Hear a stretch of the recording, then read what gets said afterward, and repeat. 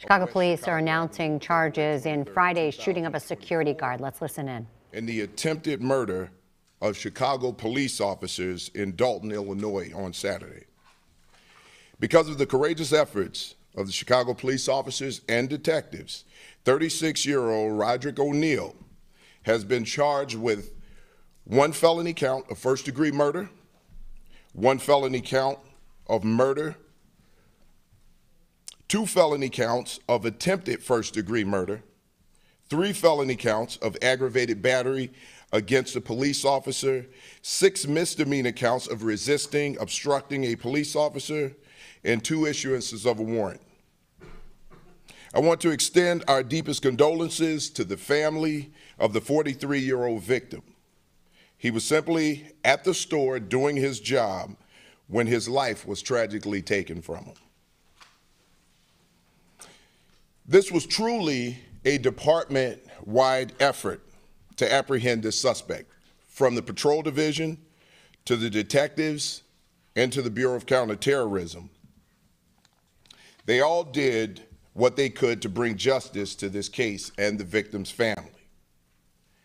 They also removed, and remember, this is an extremely important point, they also removed an extremely violent individual from our streets. There's no doubt in my mind, if the Chicago Police Department, the Detective Division, had not acted so swiftly, this individual would have acted out viciously again, and we would have had more victims. The detectives who wasted no time in identifying this offender.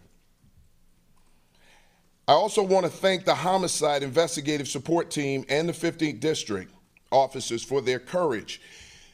They did surveillance knowing that they were coming in contact with a very, very violent offender. They put their lives, they put themselves at risk to do this surveillance to apprehend this individual. I just want everyone to keep in mind right now, again, I'd really like to highlight the work of these men and women who are standing here to my left, the hard work that they're doing out there to keep the city safe and to hold violent offenders accountable.